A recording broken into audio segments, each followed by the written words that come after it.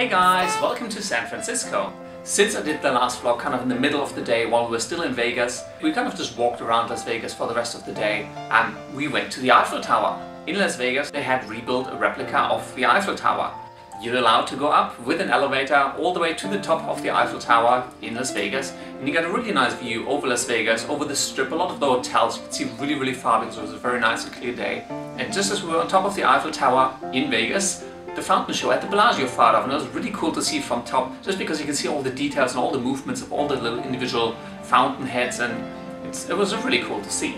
After that we kind of just walked all the way down and back up the strip in Vegas. One thing we came across was a lolly store, and in the US everything is supersized, so they had giant gummy worms, Snickers bars that weighed like 1 kilogram, a jelly bean bar which had pretty much every single jelly bean flavor ever conceived. After a nice dinner at the Bellagio, we went out again once it was dark just to kind of see Las Vegas at night with all the lights and the glowing shows and the flickering and all the spectacle that is going on.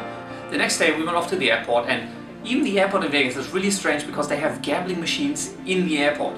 The other weird thing they have as well is vending machines, but not for food. They have vending machines for electronic gadgets, for headphones, for iPads. You can get mobile phones, prepaid mobile phones from a vending machine in the airport.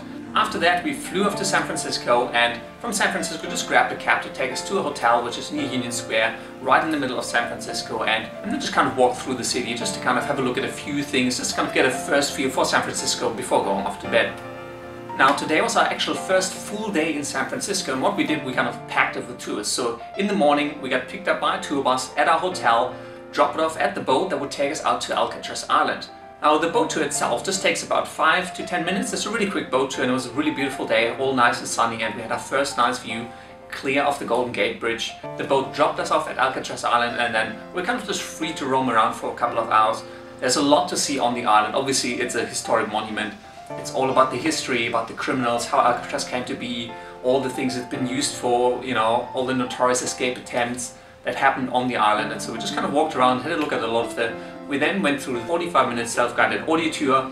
We just kind of walked through all the cell blocks. You see the dining halls, you see where all the inmates live. They tell you a lot about the background of the inmates. There's actual audio recordings of people who were imprisoned on Alcatraz. There's audio recordings from some of the officers and some of the policemen who were stationed on Alcatraz, just to kind of give you a bigger, more complete picture of what the conditions were really like living on Alcatraz or being imprisoned on Alcatraz. And then we took a boat back out, back to the mainland, back to San Francisco, and from there we boarded the next tour. This tour took us across the Golden Gate Bridge into Muir Woods. In the Muir Woods what you can see are giant redwood trees that get up to 2,000 years old and grow up to 100 meters tall. They're gigantic walking through them. But it's just really nice to have a walk through. On our way back to San Francisco, the bus stopped over in Sausalito, which is a small little, really quaint looking town on the northern side of the Golden Gate Bridge, overlooking San Francisco skyline. And we had some really delicious self-made ice cream. I had banana caramel chocolate chip, which was really good. Because we did have a bit of time. Our bus driver actually dropped us off at one of the viewing points for the Golden Gate Bridge. So we did get to see the Golden Gate Bridge at sunset from the side. It was really nice. Behind that you could see the San Francisco skyline. It's a really beautiful way, and a really beautiful way to end the tour. But I'm really excited to see more of San Francisco, check out some of the iconic areas, have a look at Lombard Street, Chinatown, just walk around, experience more of the San Francisco, Californian culture, and I guarantee you I'll do another vlog before we're driving off to Los Angeles. Until next time, I will see you later.